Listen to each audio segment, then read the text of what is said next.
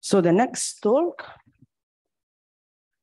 is round optimal multi-party computation with identifiable abort by Michele Ciampi, Divya Ravi, Luisa Siniscalchi, and Hendrik Waldner, and Michele is presenting. Okay, thank you very much for the introduction, Manuela.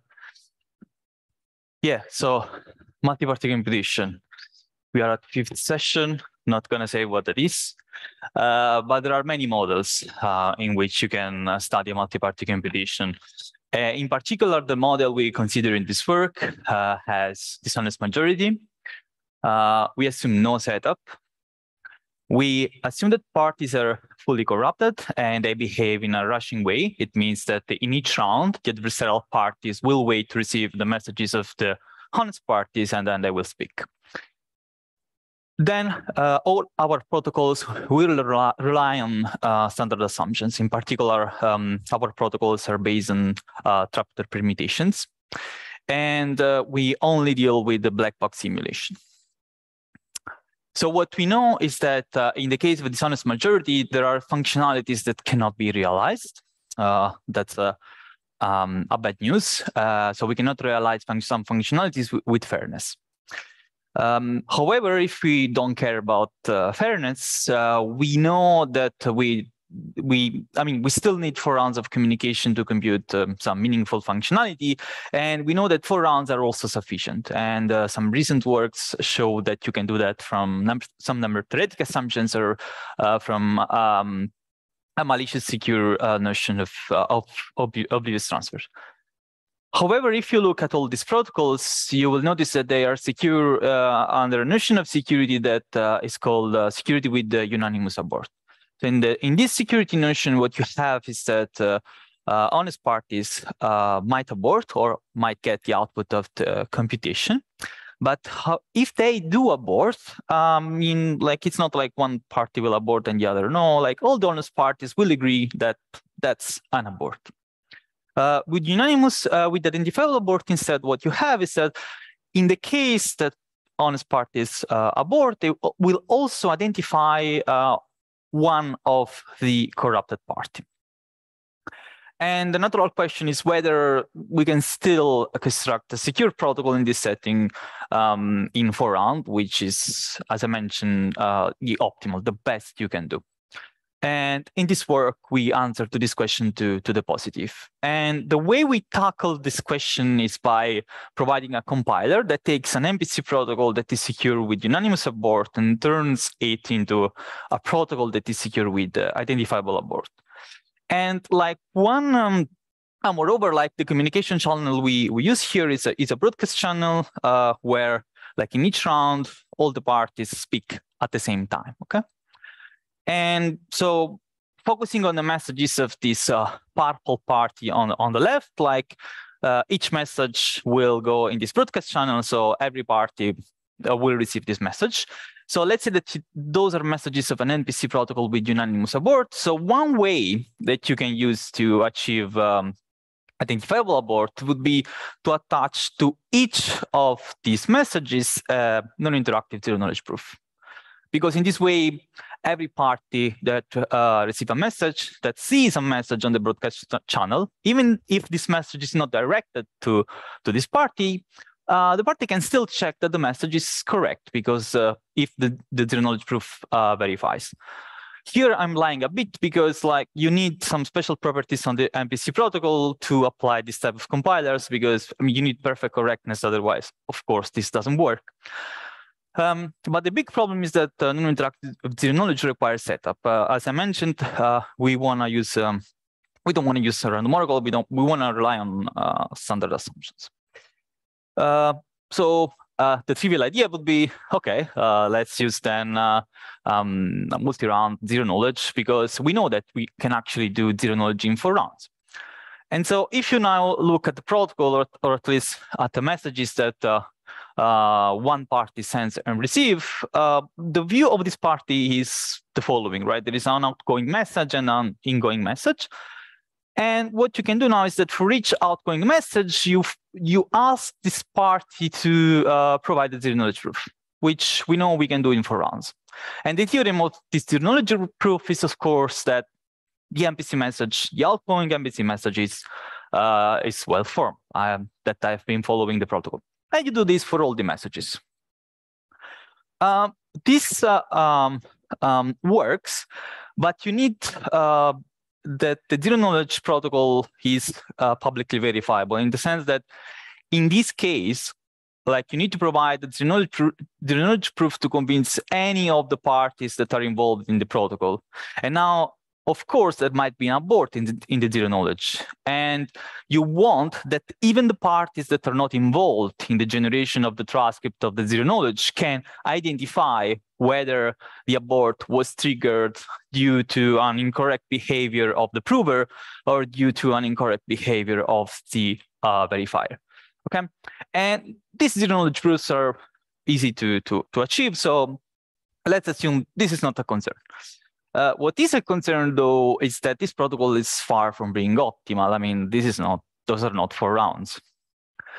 Good. So then the next step to solve this issue would be to say, let's just run one big zero-knowledge where we prove that everything is fine. Of course, like, if you want to do that, so if you want to run a zero-knowledge proof in parallel of your MPC protocol and prove at the end that all your messages were computed correctly, you need this zero-knowledge to be delayed input in the statement, because your statement, which is the set of messages you computed, will be fully determined only in the last round. So now, if you have this protocol, the way an execution of this protocol would be, it should look like something like that. So this purple party will compute the MPC messages, and at the same time will start generating this zero-knowledge proof.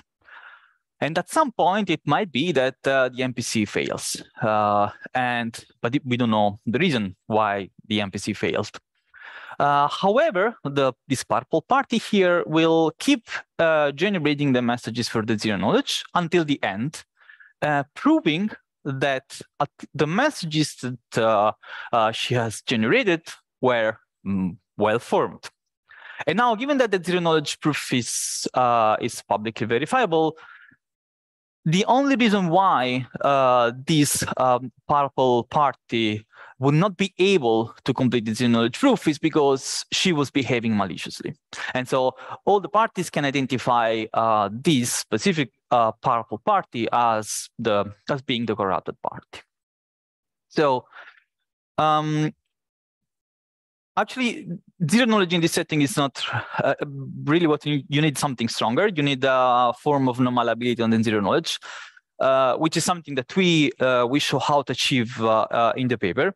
But what is more interesting, and what I wanted to talk in the last part of the talk, is that, so here we are running in parallel an MPC protocol and a zero-knowledge proof, but why would they compose? Like, there is no reason why they would compose in parallel, and actually they don't, or at least we don't know. To be precise, we don't know how to prove that they compose nicely in parallel. So the main reason why the proof fails is because, like, consider this is the real experiment where, like, you have this, I mean, it's the protocol I described to you, right? And when you want to prove the security of this protocol, ideally you want to rely on the security of the zero-knowledge and on the security of the MPC protocol in distinct steps. So what we usually do is that we do hybrid experiments, where in the first experiment you run the zero-knowledge simulator, of course, and then you prove that this hybrid is indistinguishable from the real experiment due to the zero-knowledge property of the protocol. And then you say, okay, good, now we run the MPC simulator, and that's all. The proof is done. Unfortunately, we got an error. So unfortunately, the last step of the proof doesn't really work. And because what do you want to do in the last step of the proof? You want to reduce the security of the protocol to the security of the MPC. And so it means that you are in this game. Like you want to say, now I'm able to construct an adversary that breaks the security of the MPC with unanimous abort. And the security game works in this way. You have a challenger, and this challenger might generate messages for the MPC protocol in an honest way or in a simulated way. And we want to create we want to show a distinguisher to reach a contradiction. And so the way we construct the distinguisher is by creating an adversary that internally runs the adversary for our protocol, for the identifiable Abort protocol, and just acts as a proxy between the broadcast channel and the challenger of MPC for the black MPC messages, which are the messages of the unanimous Abort protocol. So, okay, I mean, you can do that, fine. The problem is that we are in the plane model. We don't have random oracle. So the way simulators usually work in this context is by resetting the adversary, by doing some what we call rewinds, right? So it means that the simulator of the zero knowledge protocol might say, okay, here you are another second round, and I want to see a reply because I need to extract some secret for you from you to perform the simulation. But remember, the adversary is rushing here. So the adversary, upon receiving the second round, he could change the second round of the MPC as well. And now the adversary will never give you the third round of the zero knowledge unless he receives a new MPC message with respect to the third round. So he wants a reply that is consistent with this green MPC message. But the thing is that the challenger, you cannot rewind the challenger. I mean, that's not how this experiment is defined. And that's problematic. So it looks like we need a stronger security notion. And what would be suitable in this context would be a notion of multi-party computation that allows for this type of rewinds. So the first thing we do is to define the security notion, and then we show how to achieve it. In this security notion, basically you have your adversary and again the challenger, which does the same. Either he provides honestly generated messages or simulated messages. But now the adversary can say, okay, now give me a reply to this new and fresh second round, which is this green message. And the MPC challenger interacts with the adversary but stops at the third round. And now the adversary can actually do this process many times. But he can do this only a bounded number of times where this bound is known at the beginning. And after this, only one of those sessions will be completed, let's say. And like you can see that if you have such an adversary, then like the previous reduction would work because the rewinds made by the zero knowledge simulator would not be a problem in the reduction because the MPC challenger is happy to give you more replies to multiple second rounds. Good. So now what it remains to show is how you obtain a protocol that is secure under this security definition. So consider for now just the two-party case for simplicity. We have like this yellow party and the purple party. And like they start running an MPC protocol, a normal MPC protocol with no special properties at all. So what is the problem of dealing with rewindable security in general? So the problem is that if you just take any MPC protocol and you can see multiple third round as a reply to multiple second rounds, the problem is that this could break the security of the MPC protocol because you might be able to extract some secrets. I mean, after all, that's also how a simulator would work. I mean, the simulator does rewind, so it's pretty clear that you are breaking something by doing the rewind. A high-level idea of our protocol is to not then send the third message of the multi-party computation protocol in the clear, but we will encrypt this message. And how do we encrypt this? So upon receiving the second round, each party, and in this case, I will be focusing just on the orange party, creates a garbage circuit. So the garbage circuit will contain the transcripts generated so far and the randomness of the orange party. And moreover, this garbage circuit is parameterized by a next message function. This is the next message function of the MPC protocol. Well, with this garbage circuit, basically, you can, upon receiving a third round message, the garbage circuit can generate the third round on the behalf of the orange party and compute the last round of the MPC protocol. So it's basically what I'm saying here is that the garbage circuit will do what the orange party will do in the protocol. And now, what do I mean when I say that the third message of the protocol will be encrypted? I mean, we have a garbage circuit, and the party, now the purple party, in order to run it, he needs to get the labels. And the way you get the labels is by running an oblivious transfer protocol, where the orange party will act as a sender, using as input the keys of this garbage circuit. And instead, the purple party will act as a receiver. And his input will be a bit string that represents the third round message of the MPC protocol. So the security of T now tells you that this input, which is the third round message, is kind of secure, right? The sender should have no clue about what is the input of a receiver in an oblivious transfer protocol. And that's basically how we make sure that the third round is encrypted. But however, we want to encrypt, but we want to compute the output of this MPC protocol. So what happens here is that then the purple party will receive the labels that are consistent with this third round message. He will also receive this garbage circuit, but now he has the labels, he has the garbage circuit, and he can compute the last round of the protocol, and he can basically now just compute the output for this MPC protocol. Okay, and this is done in a symmetric way. So the orange party will do exactly the same to get the output.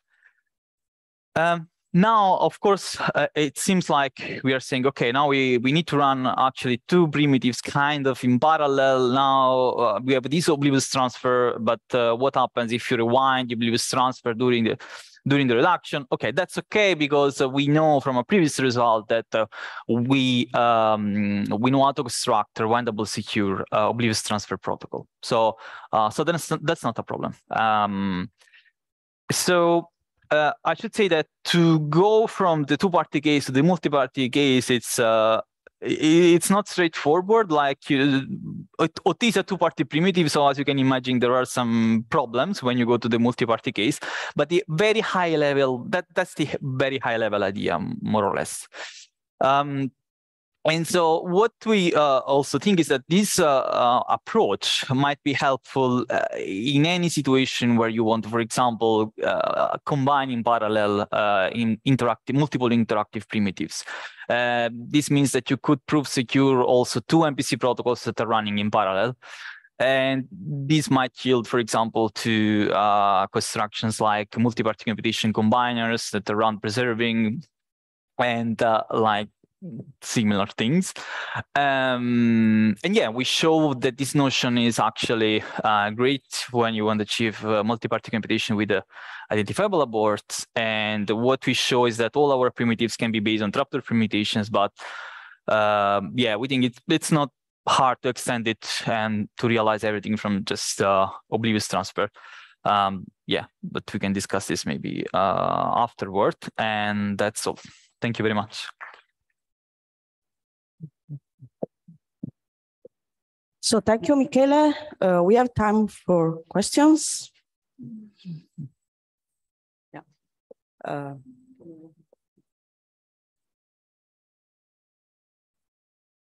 So the number of rewindings in zero knowledge would be expected polynomial time, right? So what you said, B to B? Yeah, that's fantastic. Yeah, that's a good question. So the point is that when you do the reduction, so our zero knowledge is not any zero knowledge, it's a zero knowledge product protocol that we construct, that basically we prove that if you get, let's say, 2 accepting transcripts during the rewind, the simulation would work fine. Then what we argue is that in the proof, you will get these 2 accepting transcripts with some non-negligible probability, and the reduction will go through. So in the reduction, we do not run in expected polynomial time, but we cut the running time of the simulator such that the reduction remains polynomial time. Yeah, that's a reasonable question. And another thing is, did you also think about using non-black box zero knowledge? Yeah, so I was thinking about that actually this morning to try to use non-black box zero knowledge in the reduction, right? And then the final simulator would could still be, let's say, a black box. But I mean, yeah, it depends. Like I would say it's not that trivial, because if you're still like, I think it would be easy if you just want the final simulator to be non-black box. I think it's fine. But if you just want to use the power of a non-black box simulator in the hybrid and leverage on these, I have no idea. Yeah, but yeah. Okay, so let's thank Michele again. Thank you.